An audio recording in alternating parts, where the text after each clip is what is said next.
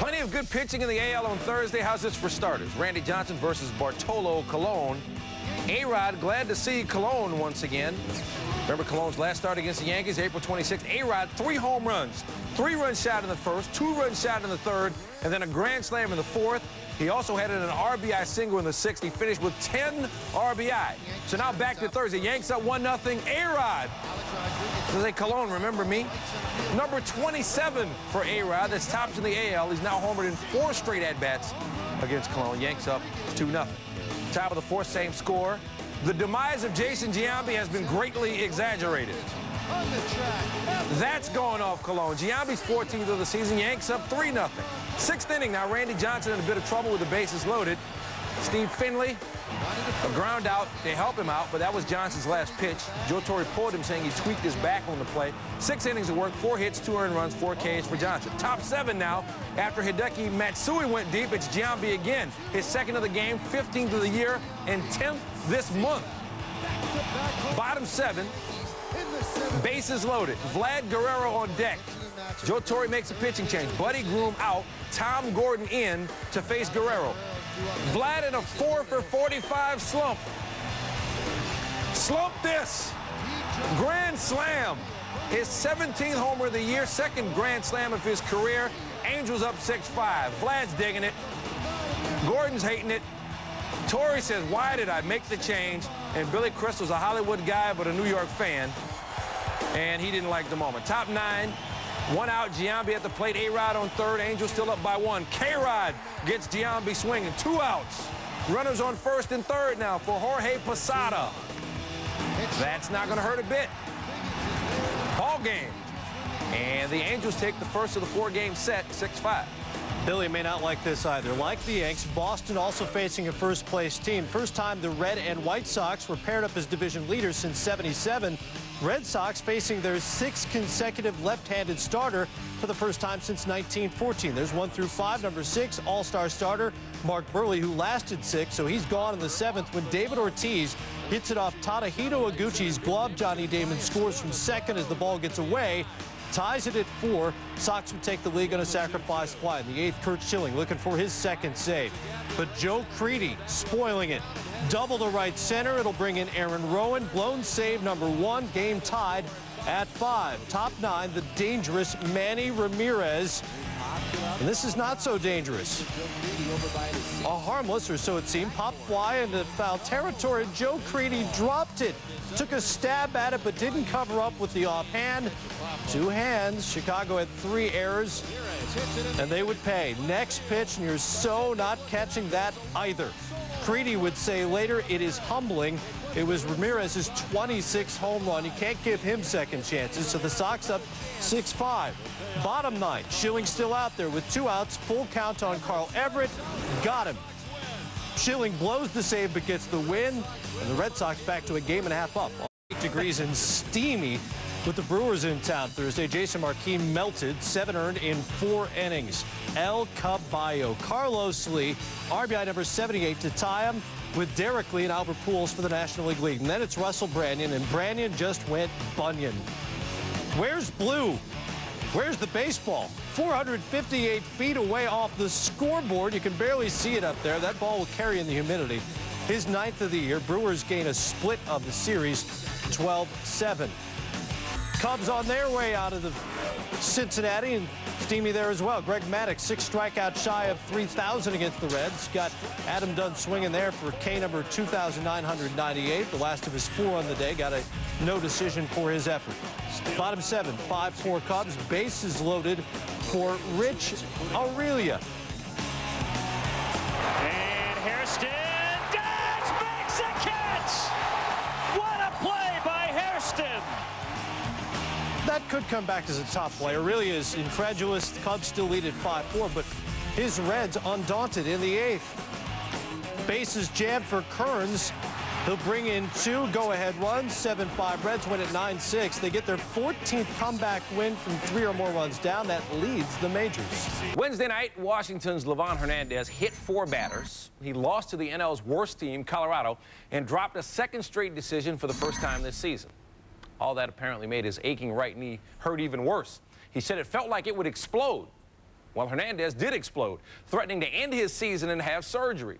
He claimed he didn't sleep at all Wednesday night after the game, but he was feeling better Thursday. And he committed himself to the Nationals for the rest of the season, saying he would pitch every 5th day, even if he has to play in pain. His team losing 7 of 9 no doubt added to Levon's frustration. Hosting the Astros Thursday night, Roy Oswalt just hoping for a decision. Gets Jose Guillen in the bottom of the first. Oswalt 8 innings of work, 6 Ks, no runs, 93 pitches, 77 for strikes. And then this in the top of the 5th.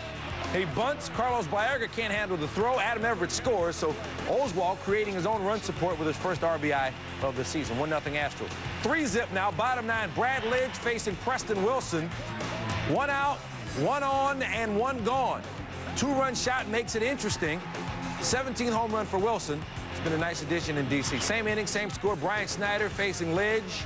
Long fly ball to right. Jason Lane makes the catch. Astros win it 3-2. And all of a sudden, the Nats have lost 6 straight 1-run games. Kenny Rogers will finally appeal his 20-game suspension Friday in Milwaukee. Thursday in Texas, he made his pitches to the A's. First batter, Jason Kendall, right back to Rogers, who went 6 innings, allowed 4 runs, but did not get a decision. Wait for his decision Friday. Bottom half of the first, still scoreless. 2 on for Alfonso Soriano. Had a big night. Got a little lucky there, right down the line. It drops. Mark Teixeira and Hank Blaylock both score.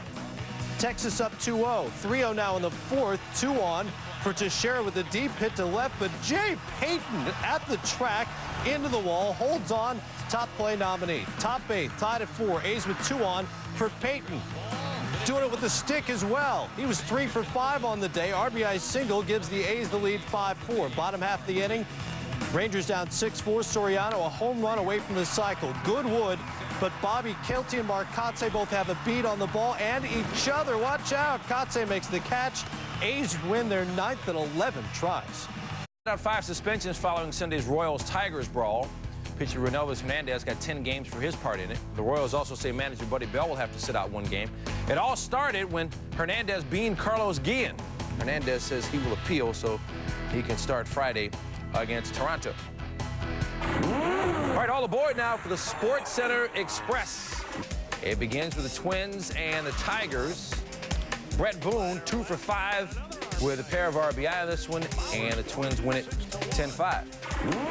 Mets and the Padres hooked up in San Diego, and this one was all Mets. 12-zip. Kaz Ishii hits the win. 6 innings of work, no earned runs, and 3 Ks at Shea Stadium, actually. Dodgers beat the Phillies 1-0. Odalis Perez gets the win. 7 innings of work, no earned runs, and 7 Ks. Linda Cohn now and Tim Kirkjian with some Coors Light cold hard facts. And the Rockies already being mutilated. Pirates leading 5-0 in the 2nd inning. Jason Bay leaving that park. His 18th of the year. Rockies trailing 7-0. Not only being mutilated, but also humiliated. He's Canadian. The law may not apply. No, I think it does. Pennsylvania law. Person is not eligible to become governor if he or she has participated in a duel. Makes sense. So Zach Duke cannot run for the highest office in the state because he was out dueling the Rockies. Gets Danny Ardoin there, and then pinch hitter Eddie Garabito done as well. Pirates win at 8-1. Duke 7 innings of work, no earned runs, 5 Ks. So you see how. All right, you waited all show for him. Here we go. It's Sports Center's top 10 plays. Number 10, Padres and Mets. Cliff Floyd at the plate, but it's not about him. It's about Xavier Nady making the grab. Nice play. Problem was the Mets crushed him 12-zip. Number 9, Steve Spurrier, trying to endear himself to the local media at a local golf tournament, and he goes, oh boy, he's going Kenny Rogers on them. He's just joking around. The old ball coach, he's a prankster. Number 8, A's and Rangers. Kevin Minch looking for a base hit. Keith Ginter, the diving stop and up in time. Great defensive play, worth another look. A's going to win it 6-4. Number 7, throughout my entire life, I've always heard that the cheetah is the fastest land animal, but who really knows? Well, let's see. Well, the zookeepers put him to the test. Pause to a cause, if you will. Some of them actually reach 70 miles per hour. They are fast. Who was pulling that thing? Was that a guy running? I don't know. Number 6, Oguchi Onyewu, looking to be a hero in the Gold Cup semis.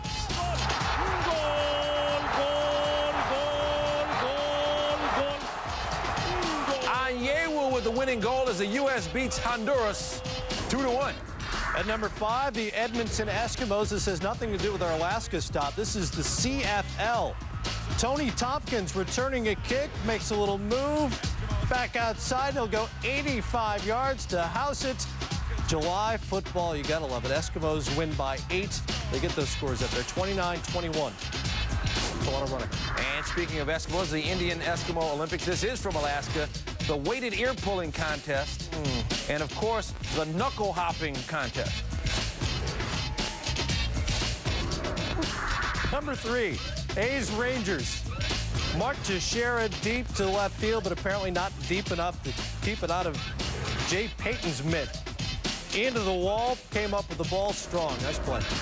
Hey, we're all about good defense. Dodgers and Phillies. Check this out. Line to center field. Repko coming on. And he made the catch. Jason Repko does it again. Some great defense helped the Dodgers win it 1-0. That was pretty good defense. This is great defense because this is number 1. Rich Aurelio lines it to right center field. Jerry Hairston protecting a 1-run lead. Reds won the game, however, 9-6. That makes it sort of anticlimactic.